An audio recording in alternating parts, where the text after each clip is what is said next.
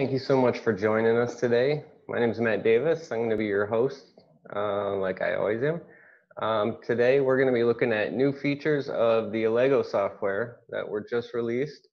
Asiyeh Golabchi is going to go through those with you.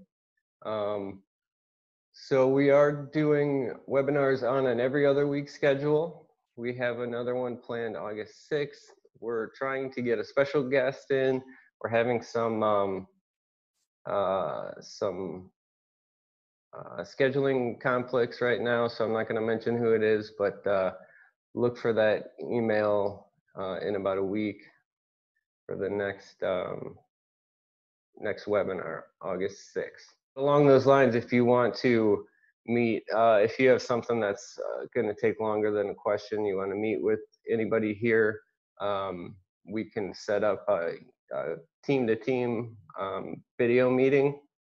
And the best way to get in touch with us is sales@neuronexus.com, and we can set that up for you. And then, so with that, I'm going to hand it over to Asiyeh. Thanks, Matt, and hello, everyone. Thanks for joining the new session of our Allego webinar. Let me share my screen with you. So as you see, the title is we are going to talk about Allego version 2.25. And to give you an idea what would be the material that we are going to talk today about, is going to be, we are going to go and review the previous functions that we explained in the previous versions, and it's going to be very good and refreshing for those of you that even attended the previous webinar, or right now you're the user. And for those of you that didn't have chance to attend our previous webinars, it's going to be informative, but still I suggest you please go and watch our videos that we have on YouTube, and Matt already shared with you the link for having access to those previous recorded webinars. And then after that, we are going to talk about updates. I'm sure you guys are excited the same as me to see what would be the updates that NeuroNexus is offering this time. And then we are going to have the section of question and answers, and I'm going to be more than happy to answer your questions online. And also, for sure, you can always reach out us at sales@neurnexus.com to with your questions, and our team are going to handle this for you. And so let's go and check the first function of NeuroNexus Allego software, and it's going to be the probe-centric feature of the software. But before that, before starting that, let me come up and explain to you what's the problem that we at NeuroNexus have decided to design this function for you guys. So here, as an example, in the picture, you see the 8-shank probe that is implanted, that is implanted in the animal brain. And then each shank has 8 individual recording sites.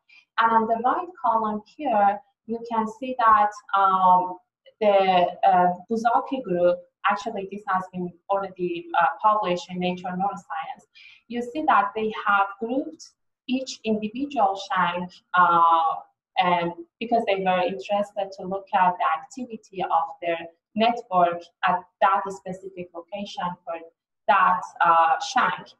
And for sure, this right column has been done during offline analysis after recording.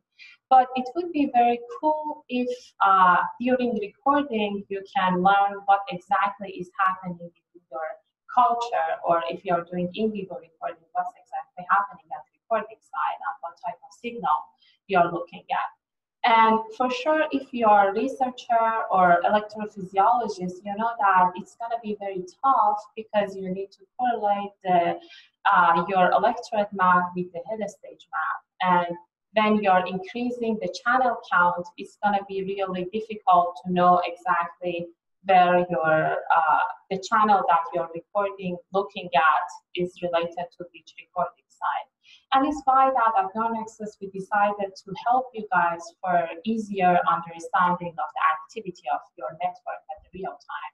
And here you see by using two features of electrode and monitor that in this video I'm trying to show you how you can go and customize the head stage and the electrode that is connected to your data acquisition system.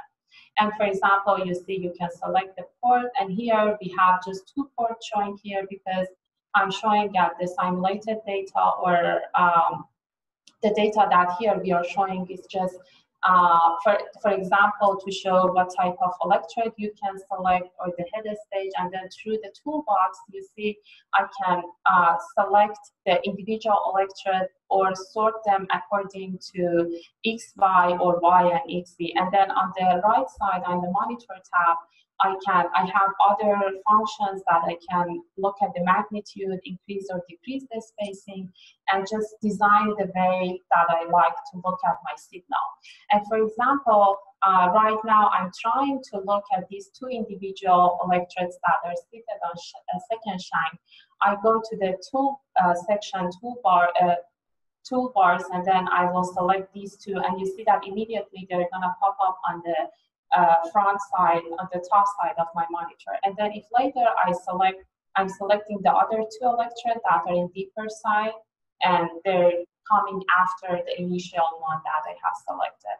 And even I can select or deselect them using the selection tool here and using the positive and negative icons. And by using the sort tool XYZ, I can select if I want to look at all recording sites at the same depth.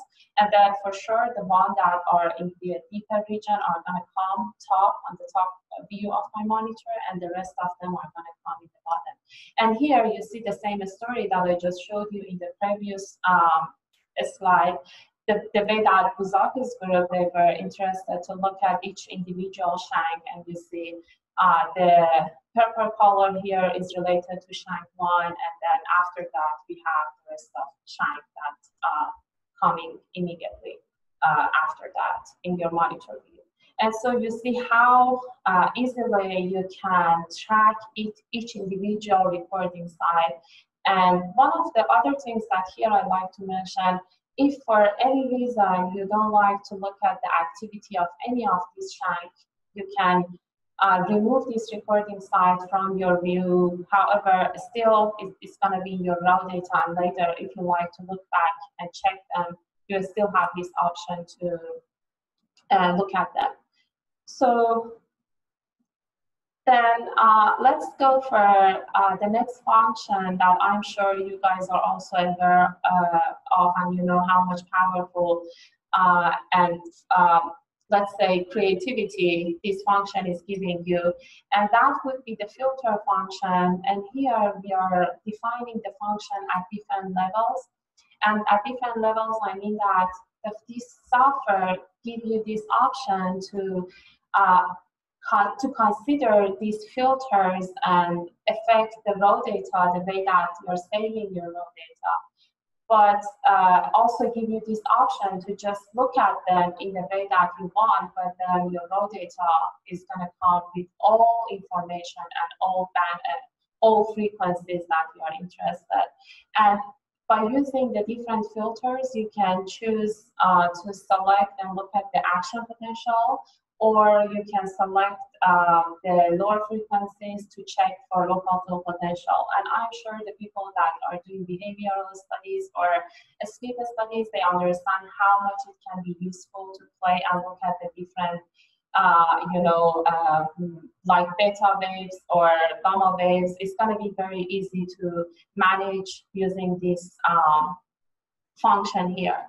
And the other let's say feature that is also one of my favorite features in Allego is that during recording you can understand exactly, you can learn exactly about your spike.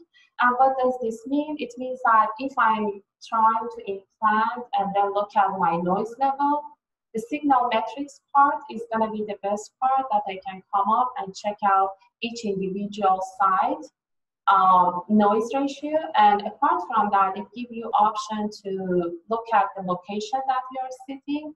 And in this video, and in this function here, you see in the bottom, you can also have all the data considering max voltage, the minimum voltage, or standard deviation of noise, or any information that you're looking for your signal. It can be listed in this function, and then later, if you want, you can also export all this data and save it in the CSV format that you want. And one of the other things that I like to mention here, using this setting here, you can also select the threshold that you like for selecting the signal or looking at the signal to the noise ratio.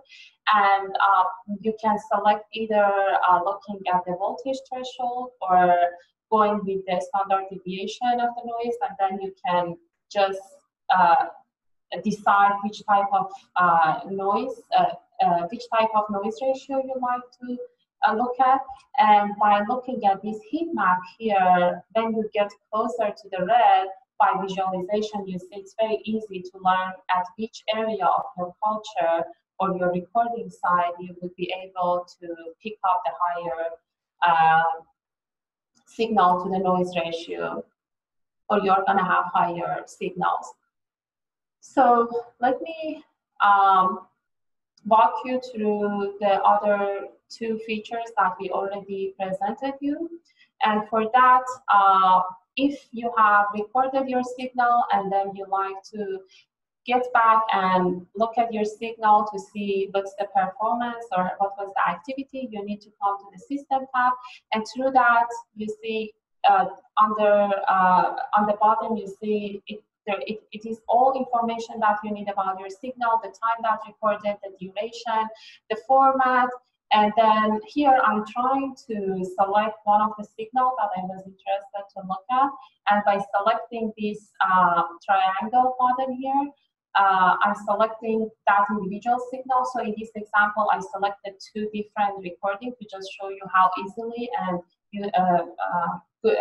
how easy it is to check for the performance of your recordings at two different sessions. And here, for example, you see I open the monitor tab and I check signal 1, and then how easily I'm switching from signal or recording 1 to the recording 2. And this is going to be very useful for the people that are doing pilot study and they want to look at the performance or changing in the culture over a week. Or even if you're doing the acute studies, if you want to look at the increase of the firing rate by applying the drug or the type of experiment that you're doing, it's going to be very easy to handle and at the same time check for the activity that just happened in your network and compare these for easy visualization. And then the last part from the previous version that I like to just mention is about how easy you can convert your recorded file to the other format for further offline analysis if you like to go and have a closer look about your recorded files. And you see here after selecting the file that I want, I can different type like CSV, NeXT, and NWB that I'm sure all of you are aware of NWB, and it's the common format that right now NIH is inviting researchers to come up with that format. And NeuroNexus is honored to be the first company that is offering this format for our customers. So I think we are good for now to switch to the new updates. And for that, I like to start with the digital entry. So this function is accessible by going to the System tab, and you see here I'm scrolling down, and on the bottom you can see the function of digital entry that has been embedded, and then you can select it, and according to the peripheral that has been connected to your data acquisition system, that here we are showing 0 and 1 because it's matched with the SmartBox Pro data acquisition system that we have here. But And then if you save it, then when you're trying to sync your EFS data with other type of data like behavioral study, if you're looking at giving animals some task and then you like to see what exactly happened when the animal is doing the task, and then at the activity of the signal that you're recording, then using this right now is possible, and also it's going to be very good for people that are doing Oculus studies. So it gives the flexibility to sync your studies or your EFS with the other type of studies. And the other feature is about detection of your spike. So I'm sure you guys are very interested to look at the mean waveform of your signal that you're recording. So here, please disregard the shape of this because these are just simulated data that right now we are presenting to just give you the concept or the approach that we have achieved. And through that, what you see by clicking on your monitor, you either by double clicking on the monitor tab or by right clicking, you can reach out. This new window is going to pop up, and then through the channel, you can go and select any recording file that you're interested to look at online, and then you can select what would be the low back window or what would be the time window back that I want to look at that mean waveform of the signal. And through that, you can also decide what period you like this window get updated, and then you can set the pre-threshold and post-threshold to look closer on your spike activity that is happening. And we have this event shadow here that maybe it would be the question right now for you guys, why at NeuroNexus we decided for this. So I'm sure you guys know that most of people are coming with giving some common or typical number for this event shadow. But before that, let me explain you what's event shadow. Actually, event shadow is the time that you know that no spike is happening at that time. It means that duration you're preventing any spike to happen. And why we do this? Because we are trying to remove the possibility of detection of one individual spike multiple times or as a separate spike again.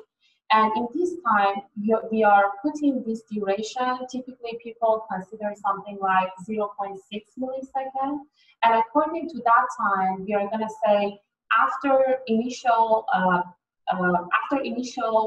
threshold crossing that we are making for you're looking at our signal, then in that period we are not gonna we have that silent period, and after that we are gonna make this threshold crossing and then look at our the signal that are coming.